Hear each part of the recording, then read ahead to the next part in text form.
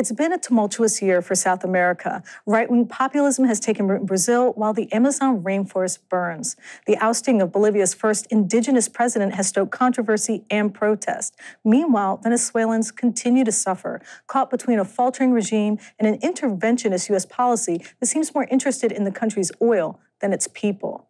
The Real News has been on the ground covering all these important stories in the region and more. As we approach the end of 2019, we thought it would be helpful to review what has happened and what will happen next in one of the most critical areas in the world. It's part of a series of year-end reviews we will be producing on critical topics we have covered throughout the year: Latin America, Israel-Palestine, the climate crisis, U.S. politics, and of course, my beat, criminal justice system reform.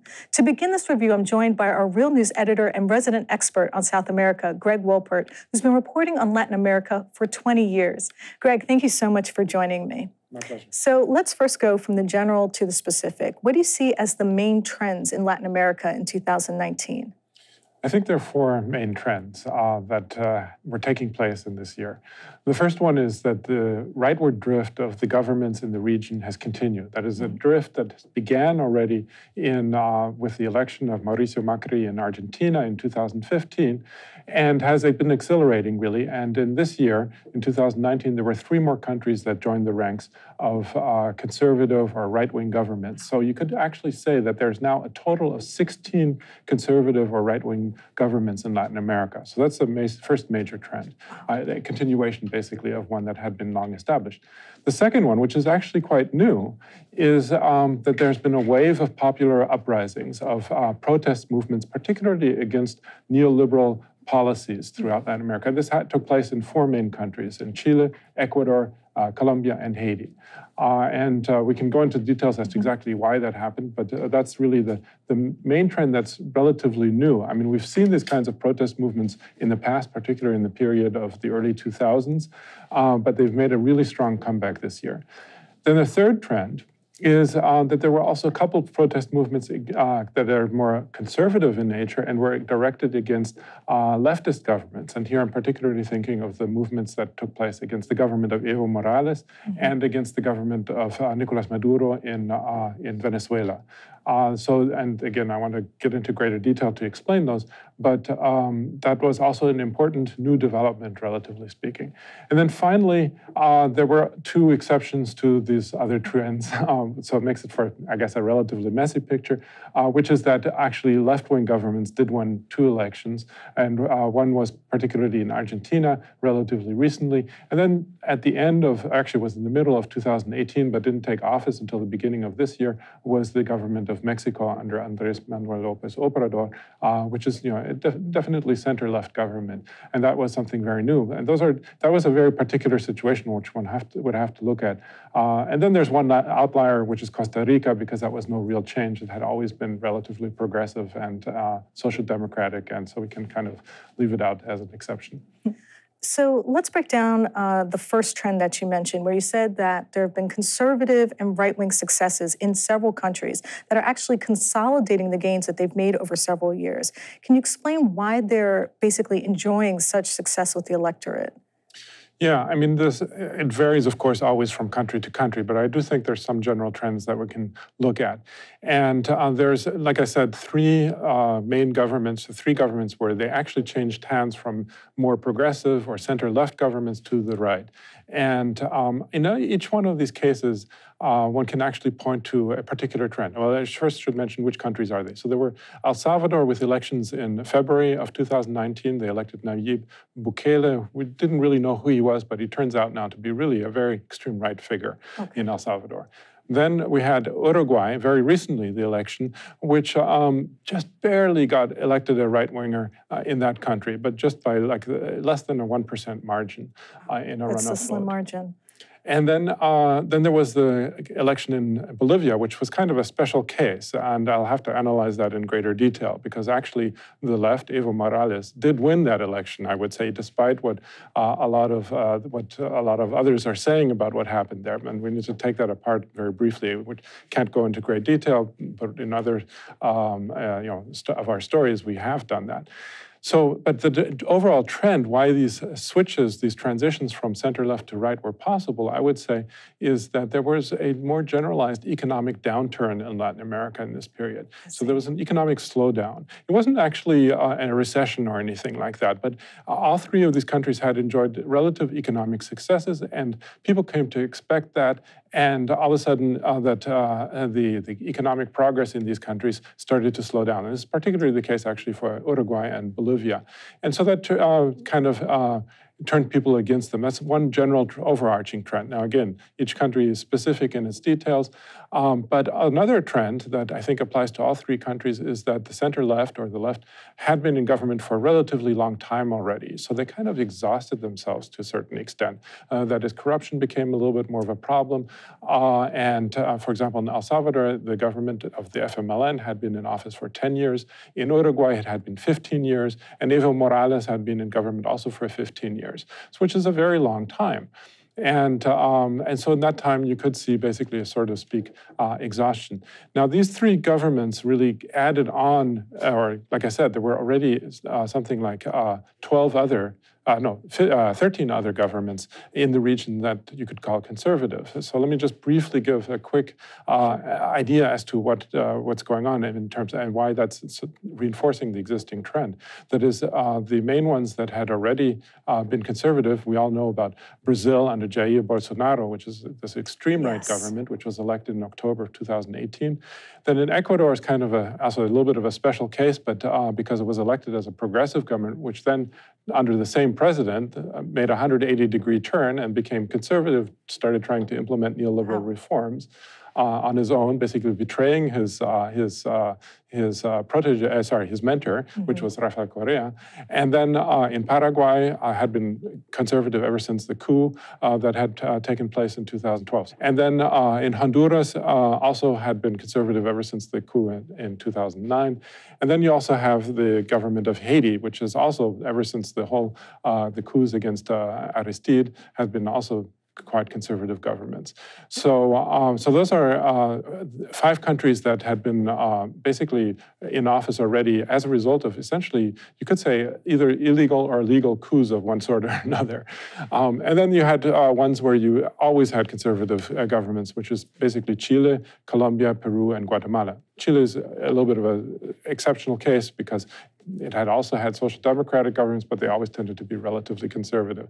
So, those are kind of the overall, how should I say, the foundation on which these new governments turned right. These 3 new ones in Uruguay, El Salvador, and Bolivia. And as I said, we'll go maybe in a little bit more detail in about Bolivia, but I just want to mention it because it is a special case that we have to look at in great detail. But then there, of course, there's the governments that continued basically on a left kind of trajectory, which is Nicaragua, Venezuela, and Cuba. And we always, actually, for those of us who are observing Latin America, thought Bolivia would be part of that, and we're kind of surprised when that, so to speak, when that coup happened in Bolivia in November. But Venezuela, Nicaragua, and Cuba continue to hang on, and that's also something one would have to look at exactly why. But I would argue, actually, that U.S. interventionism, despite the efforts to overthrow them, is one of the reasons they're actually still in office, because it really hardened their positions and made them more determined to hang on, so to speak, despite opposition movements within their countries. Now, the other movement that you described was popular uprisings pushing against neoliberalism. And I think you mentioned Chile and Colombia being some of the countries that were pushing back. Why are we seeing this right now? Yeah, so the main ones really Chile and Colombia definitely, and I would add to that also Ecuador and Haiti.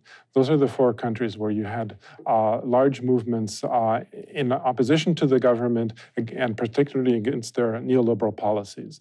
And one could say that these are, like I said before, these aren't completely new, but they're new for 2019. And they fit within a larger worldwide pattern that we've seen in many other places around the world. I mean, we've also talked about the protest movements that, for example, just recently the strikes that took place in France, and then also in various parts of the Middle East, particularly Lebanon.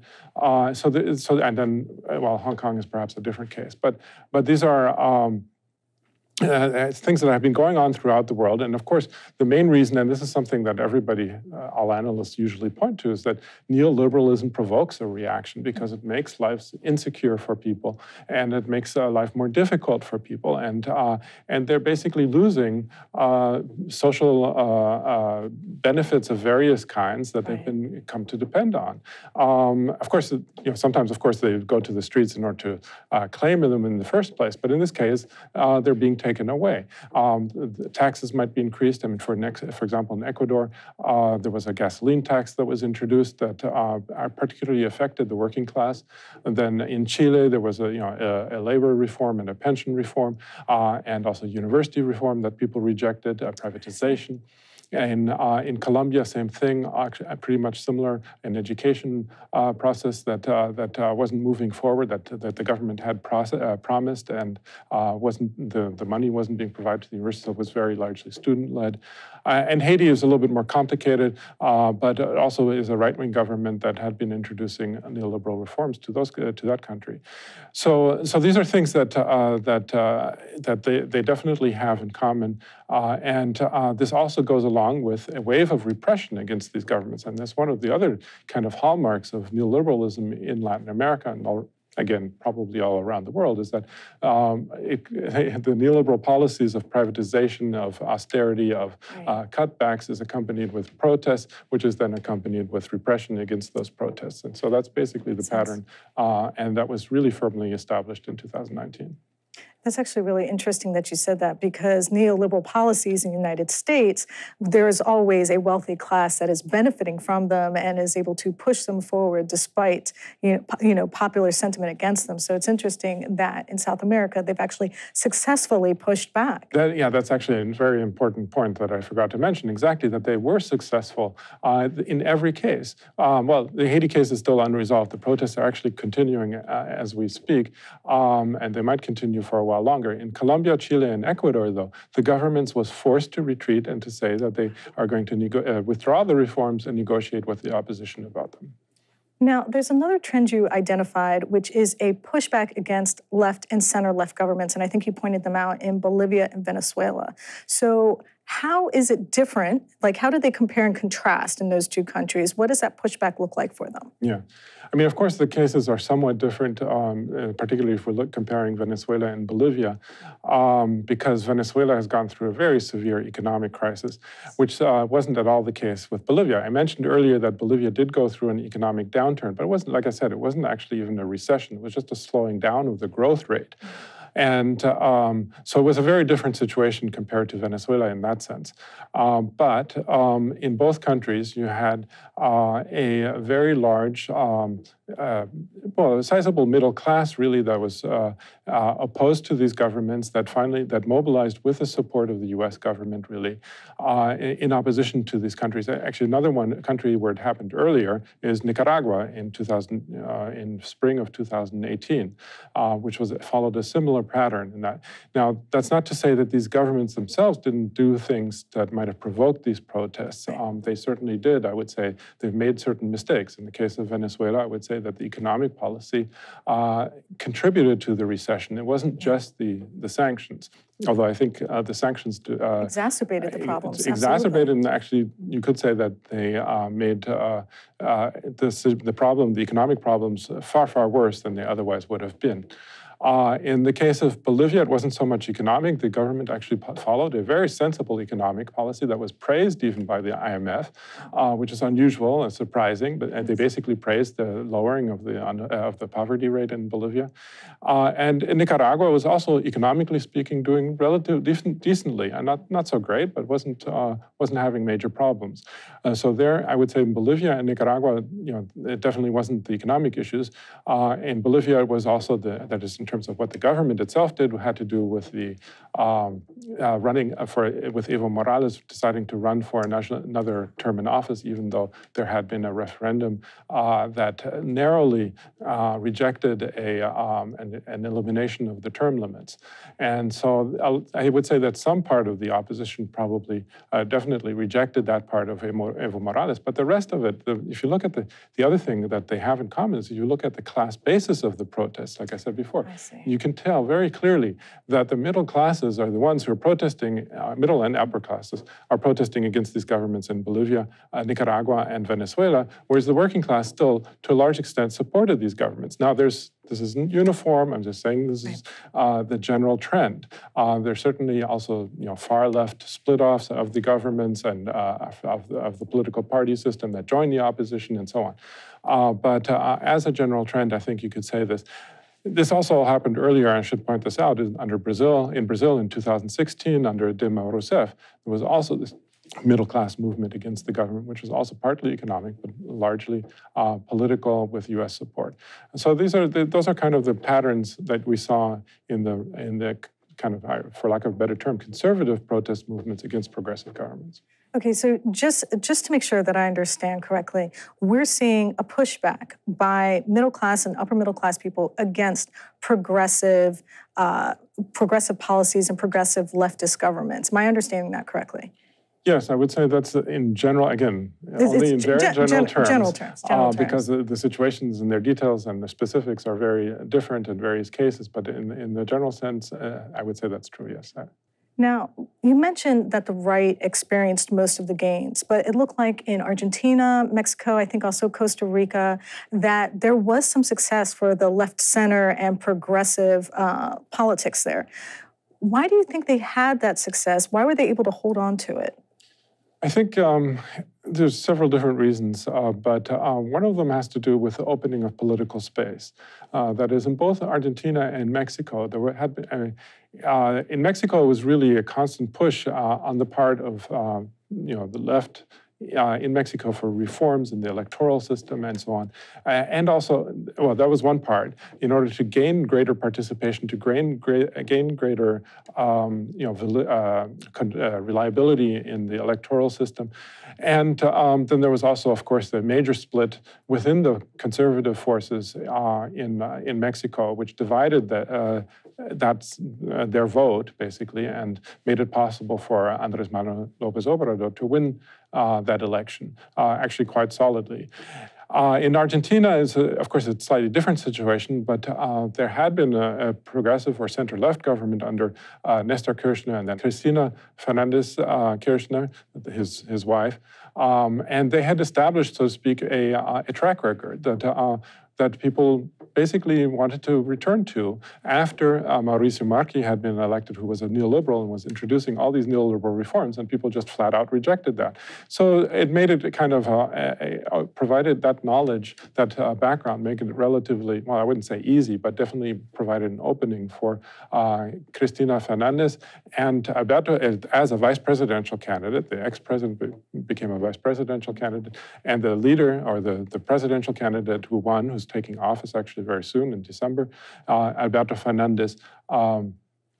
They're not related, even though they have the same last name, but it made it possible for him to win that election. Costa Rica, as I mentioned earlier, is really an exception to all of the everything that happens in Latin America, because it's been, I mean, and it's something surprising, I would say, that most other countries in Latin America don't learn from the Costa Rica example, because except for Haiti, actually, they're the only country in the Western Hemisphere that decided to abolish its military and to use that the military budget basically for social programs.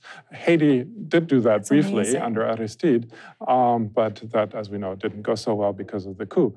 But Costa Rica was able to maintain that since the 1940s, which is the longest track record of any country in Latin America, and now has a government that has promised to become to implement basically a Green New Deal and to become carbon neutral, I think by 2030 or something like that. That's incredible. They set up a very ambitious goal, and it looks like they're on track to achieving it. So, but that's, like I said, a huge exception in Latin America. So what conclusions would you draw from the fact that all of these conservative and right-wing movements have really continued to have success? I mean, what can we look forward to in 2020 when we've seen that the conservative right has really consolidated their gains in Latin America? The main reason they've succeeded is through illegal means. Now, I'm speaking specifically of many, now not 2019 so much, but specifically 2018, where they managed to take over, for example, in Brazil by marginalizing or by excluding Lula da Silva as the presidential candidate. And there's plenty of evidence that this was done completely illegally, that they didn't have a case for his corruption. As a matter of fact, now he's free after the election happened. He could have run for president if the case had followed a different timing. And we can also then, for example, and then the other examples are, well, Ecuador, okay, was legal, but the president made a 180-degree turn, and the people are basically betraying his voters. Right. And then you've got the legacies of coup governments, such as in Paraguay, Honduras, and Haiti, which they themselves aren't necessarily coup governments, but they're building on coups that happened several years earlier. And then you have the governments that have always been right-wing, and specifically Colombia, Peru, and Guatemala, which are also legacies, actually, of coups that happened decades earlier, essentially, and never opened up their electoral system for real left participation. And it's especially the case in Colombia and Peru, because they always used the guerrilla war as an excuse for persecuting the left in those countries. And so that's why the left is extremely weak in Colombia and Peru. So those are kind of the main kind of reasons I think the right has been able to win is a combination of factors. The other major factor, of course, is the increasing efforts on the part of the US government to intervene in the region. And this, like I said, hasn't been very successful, except for maybe in the case of Bolivia. And again, I mean, the case of Bolivia is a bit of a special case in the sense that what made the difference for the coup there was the participation of the military, unlike in Venezuela, where the military did not participate in overthrowing the government, even though the US has been, and the opposition has been pushing for a coup well, definitely all of 2019, but also actually well before that. And they haven't made any gains in Venezuela because they don't have the military that is the opposition, and the US government doesn't have the Venezuelan military on their side. Whereas in Bolivia, that wasn't the case. Particularly the police and the military decided to essentially oppose Evo Morales, which is why he ended up having to resign, essentially. He didn't really have much choice in the matter. So those are, I guess some of the ways one can make sense of what's going on. So, Greg, help me wrap this up. What can we look forward to in 2020? What should we be looking for in Latin America?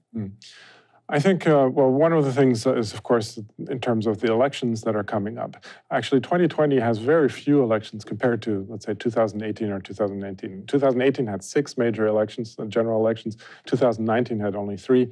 And there's actually only one presidential election next year, which is the one in Bolivia, which is under a coup government. So we'll have to, that's going to be the big story, I think, for us at least, in 2020, is what's going to happen in March 2020 when the Bolivian presidential election is scheduled, which is being organized essentially by a coup government. So the big question is, will it be a fair election? Will the opposition be allowed to participate fully, which still has the largest party, that is the movement towards socialism of Evo Morales, is still the largest party in the country and the most popular one. The other elections that are happening in Latin America next year are parliamentary elections in late 2020 in Venezuela, then parliamentary elections in Peru, actually early of next year. And then you have something interesting, which is coming out of the protest movement, which is in Chile. They're going to hold a referendum on whether or not to rewrite the Constitution, which was one of the main demands of the protesters. And so that'll be happening actually several times next year. That is first to whether or not to They're going to rewrite their constitution? Yes. That was one of the main demands because it was a constitution that was written under the dictator Augusto Pinochet and hadn't been really reformed since then. So it's a right-wing constitution that makes neoliberalism institutionalized in Chile. That's why people see it as being so important to completely reform. So they're going to have a vote first on whether or not to have a new constitution, and then who's going to be on it, and then whether or not to accept it. So that's that is who's going to be on the Constitutional Assembly. And the other things we can look forward to in terms of more general developments is, first of all, of course, more neoliberal policies with so many right-wing governments, and I think more protests and more repression. Now, those are going to continue, and I would say probably, especially in Ecuador, Colombia, and Haiti, because there the situation really hasn't been resolved. I mean, maybe in Chile as well. Actually, the protests there are still continuing, despite these concessions of the government. And I would say add to that list actually Brazil and Honduras, because Brazil also is going to face a reckoning sooner or later, I think, from the popular movements. And then finally, I also think what we should be paying attention to is how is the US government going to react, particularly with regard to Venezuela, Nicaragua, and Cuba. The Trump administration keeps mentioning that they still want to get rid of these governments, that they still want regime change. And the big question is, what is it going to cost in terms of lives lost and in terms of the suffering? Because the sanctions that the United States has imposed on these countries, and particularly Venezuela and Cuba, but now also in Nicaragua, are also causing a lot of suffering. Although I should mention at the very end, there's some light of hope, I think, in the case of Venezuela, in the sense that the economy seems to be recovering a little bit recently. The Wall Street Journal just had an article about it. And the Venezuelan government and the more moderate opposition are coming to an agreement, particularly in the lead up to the parliamentary elections. So that would provide a real alternative, especially if they manage to make inroads in the political system and to establish themselves as a real alternative to the hard right, far right that the US government is supporting. Well, that actually is a lot to look forward to. You're going to have to keep me updated and better educated on what's happening in Latin America. Thank you, Greg. My pleasure. My name is Taya Graham, and I'm your host for This Year in Review on Latin America. Thank you for spending time with me here on the Real News Network. Thanks a lot for watching. Appreciate it. But do us one more solemn favor. Hit the subscribe button below. You know you want to. Stay up on the videos.